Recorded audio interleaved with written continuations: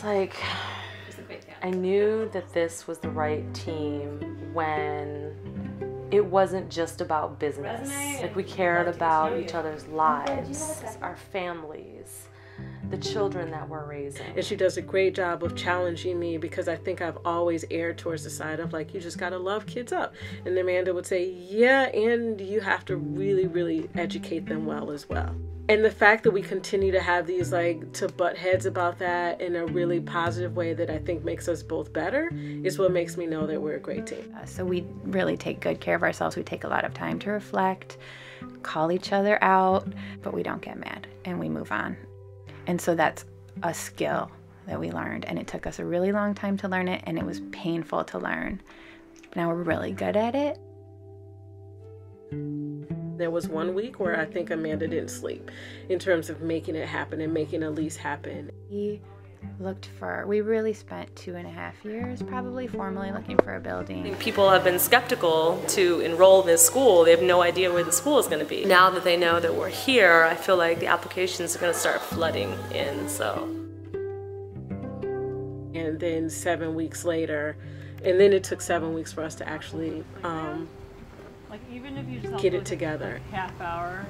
It became such a gathering point for people who were really excited about the school finally happening. Unless you have other plans. We got most of our students from door to door. Canvassing is going door to door to talk to community members about who we are, why we're here, and what we're doing. I want to do that. Our mission is to nurture creative, critical thinkers who contribute to the well-being of their communities. It's like, so I'm going to go to a building, so I'm going to open it, and the doors are going to be open, and people are going to come, and they're going to bring their kids. It was a really emotional day. It was a really emotional day. Julia and Amanda and I spent quite a few instances that first day just looking at each other and didn't really even know what to say. So, here we are. How did this happen? It was pretty surreal. This is the reality of what we did.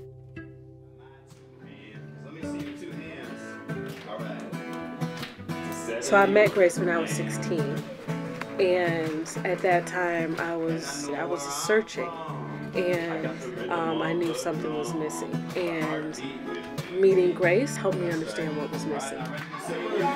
One small, I believe.